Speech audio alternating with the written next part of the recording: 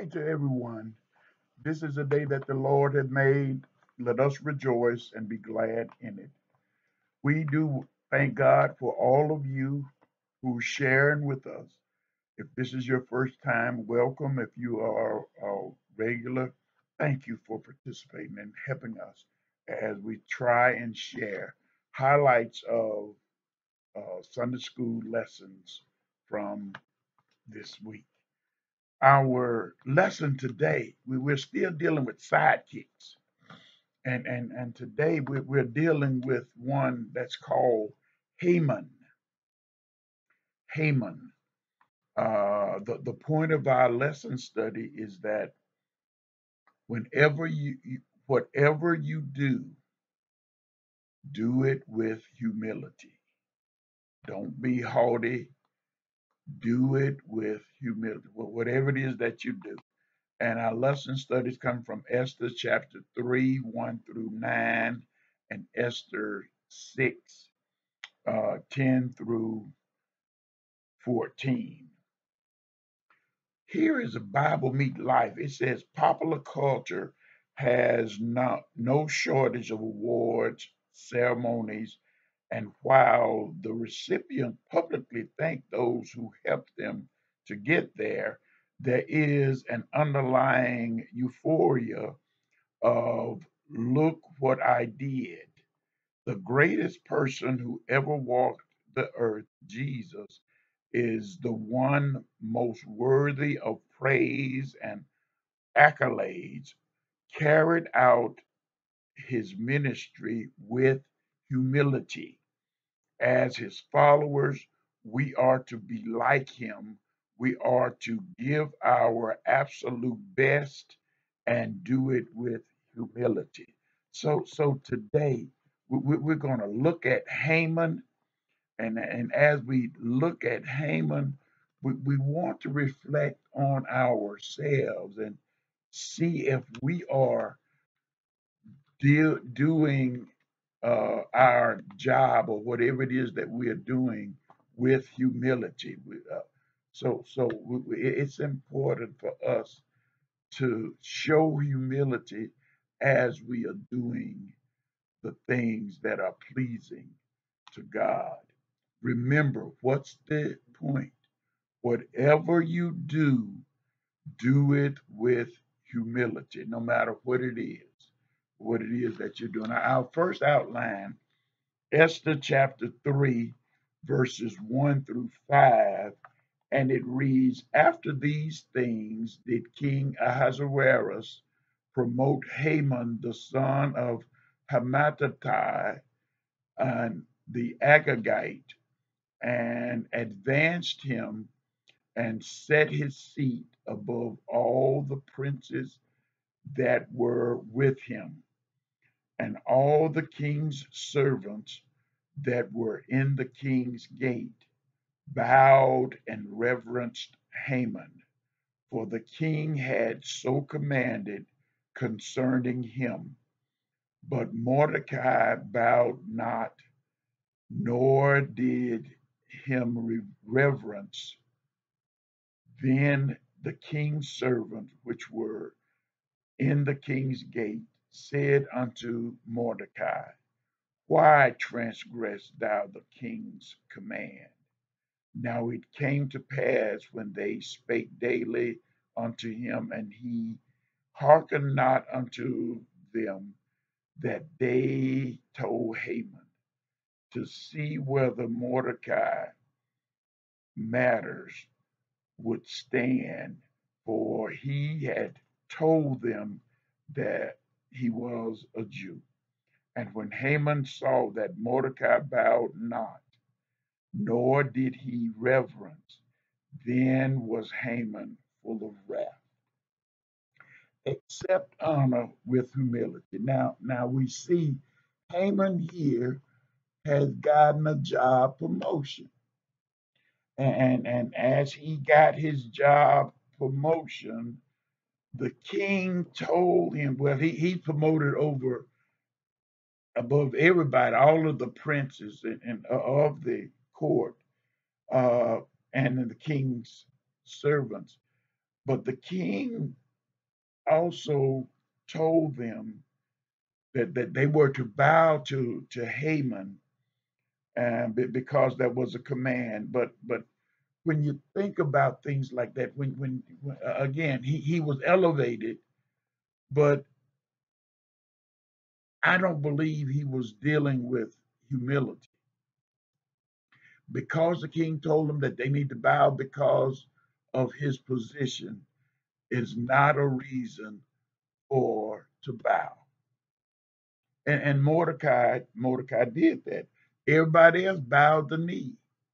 Everybody else revered him, but Mordecai didn't. And because of his belief, there was only one man that deserved bowing down to and being reverenced. And so Mordecai just didn't do it. He refused to do it. The people in the court said, why aren't you bowing down to him? Mordecai said, no, I cannot bow down to man. And we must do the same thing too. And we also see here the plot to annihilate the Jews, to have genocide, because Mordecai was a Jew, and the Jews and the Amalekites were not cordial. They were arch enemies. And so Haman the Agagite, he he was plotting to kill or to annihilate all of the Jews. Here are some lasting truths. Sometimes others of questionable character are given places of honor while our faithfulness goes unnoticed. Second, God's people often face the challenge of whether to obey the edict of the world or the edict of God. Others may not always understand our or agree with our decision to stand for what we know to be true and right, but we are to do it nonetheless. And fourthly, the proper response to honor is humility. So apparently, Haman was not humble. And so when we get a promotion, we need to humble ourselves and deal with it. And then the next outline, Esther 3 6 through 9, it says, and he thought scorn to lay hands on Mordecai alone, for they had showed him the people of Mordecai. Wherefore Haman sought to destroy all the Jews that were throughout the whole kingdom of Ahasuerus, even the people of Mordecai. In the first month, that is the month of Nisan, in the 12th year of King Ahasuerus, they cast pool, or that is, they cast lots before Haman from day to day and from month to month to the 12th month, that is the month of Adar. And Haman said unto King Ahasuerus, there is a certain people scattered abroad and dispersed among the people in all the province of thy kingdom, and their laws are diverse from all people. Neither keep they the king's law, therefore it is not for the king's profit to suffer. If it please the king, let it be written that they may be destroyed, and I will pay 10,000 talents of silver to the hands of those that have charge of the business to bring it into the king's treasure. Do not leverage your position for personal gain. Haman plotted to annihilate, to kill, to destroy the Jewish people in the whole land of Ahasuerus. He planned to do that. That was his plot. He was looking to annihilate the people. And so, and look at it, he did it. He did it from from they cast lots for. They cast lot. He did it from day to day and from month to month. They did that, and so it's important for us to see that he wanted to destroy the Jews. He wanted to destroy the Jews, and so it's so important because of his position. He wanted to annihilate all of the Jews in that area. Two things. Beware of people who manipulate the truth to achieve their selfish objective, and we need to be cautious against allowing our own ego and pride to blind us to the evil intent of individuals who say they only have the best interest in heart. So we need to be careful. Third outline, Esther 6:10-14.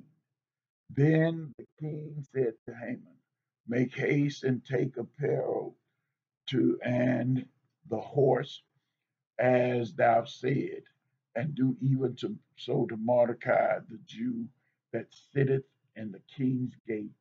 Let nothing fail to of all that thou hast spoken.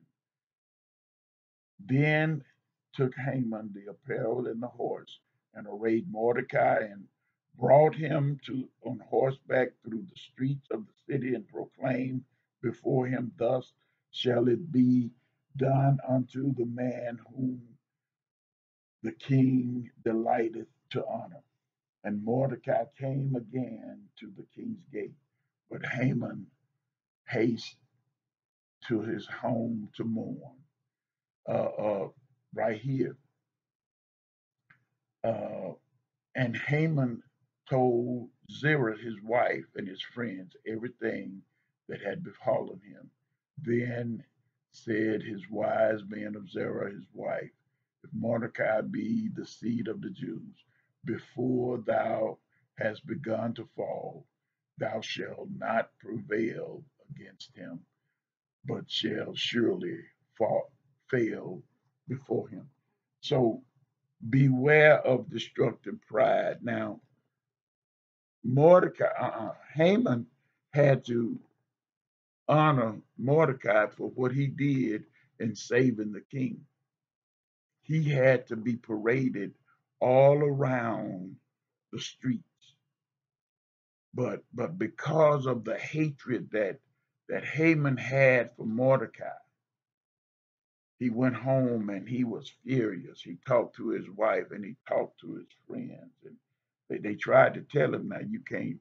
If the king told you to do this, it's not gonna succeed. And so it's so important for us to not to